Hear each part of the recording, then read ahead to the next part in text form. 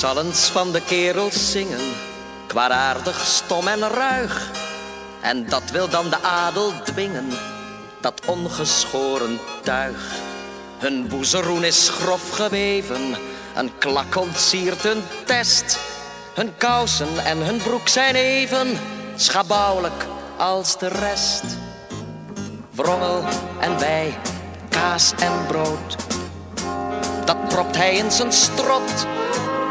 Daarom blijft de kerel zo'n maloot. Ze vreten zich kapot.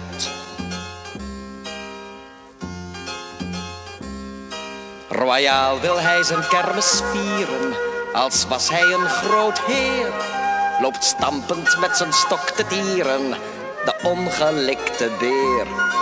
Hij gaat zich aan de wijn bezuipen en ziet dan in zijn roes de wereld aan zijn voeten kruipen en hij trapt ze tot moes. Wrongel en wij, kaas en brood, dat propt hij in zijn strot. Daarom blijft de kerel zo'n maloot. Ze vreten zich kapot. Daags loopt de vent zich op te draaien, hij zoekt bij bier zijn heil. Twijf ziet hem 's avonds binnen zwaaien, met opgestoken zeil.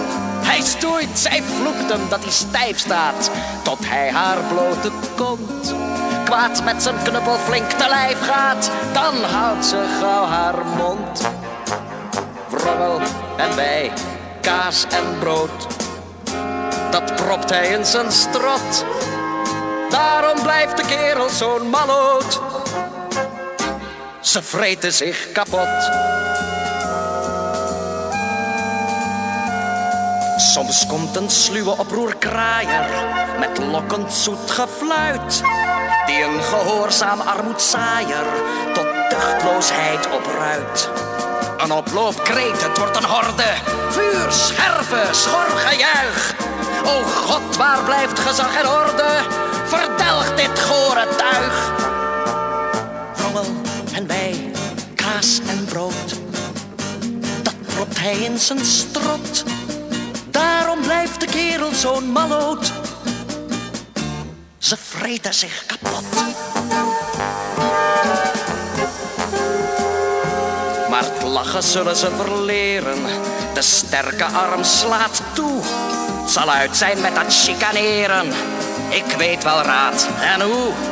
Rondslepen aan hun lange haren, ophangen aan hun baard. We krijgen ze wel die halve garen, tucht eert men slechts door het zwaard. Wrongel en wij, kaas en brood, dat propt hij in zijn strot. Daarom blijft de kerel zo'n maloot. Ze vreten zich kapot.